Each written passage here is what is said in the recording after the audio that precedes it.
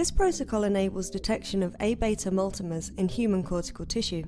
First, homogenized tissue is probe sonicated and clarified by low-speed centrifugation.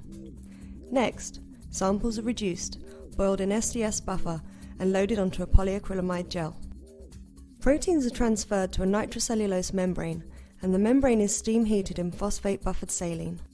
Finally, on an orbital shaker, the membrane is incubated overnight in primary antibody, HRP conjugated secondary antibody, and then aluminol peroxide reagent before exposure to X-ray film. Hi, I'm Rebecca Rosen from the laboratory of Lary Walker in the Department of Neuroscience at the Yerkes National Primate Research Center at Emory University.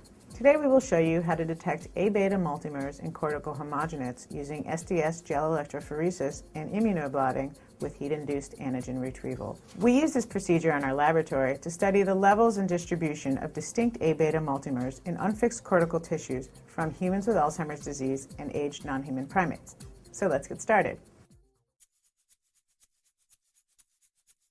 Start with around 100 milligrams of unfixed cortical tissue and douse homogenize in around 400 microliters of ice-cold buffer with approximately 30 even pestle strokes.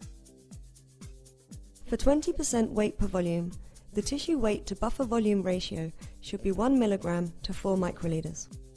After homogenization, transfer homogenates to a 4 milliliter polypropylene tube and probe sonicate 3 times 5 seconds at power 5. After sonication, transfer homogenates to 1.5 milliliter microcentrifuge tubes.